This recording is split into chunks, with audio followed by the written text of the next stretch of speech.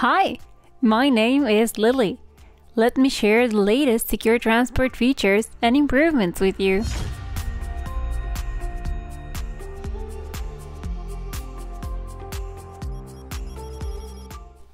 This SecureTransport update does not impact current configurations. You can apply it on top of any of the past 12 updates. If you're installing SecureTransport for the first time, check out our release notes or installation guide for detailed instructions. This month, we updated several third-party components that were reported in the National Vulnerability Database, including PostgreSQL, Query String, Validation API, and the Code URI component.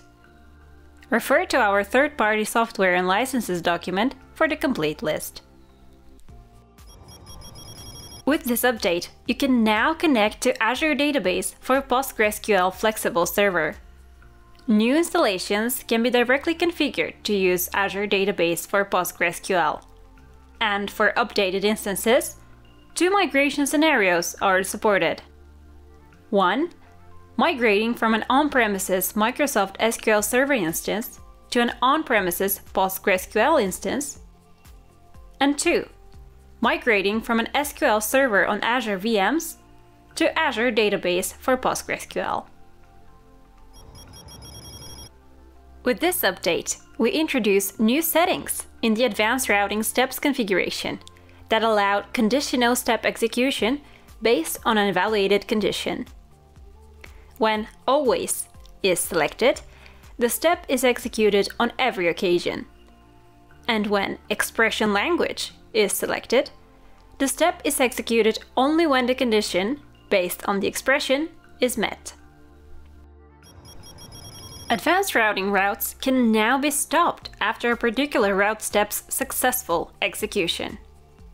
If Proceed with route execution on step success is selected, route execution continues if the step execution is successful. This checkbox is selected by default. If not selected, the processing stops after the last successful file transformation or file transfer, and route execution also stops.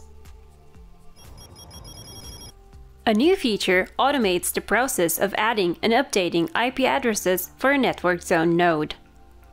When dynamic node IP address discovery is enabled, SecureTransport performs regular DNS queries against a configured FQDN to find out and dynamically update the network zone node's IP addresses.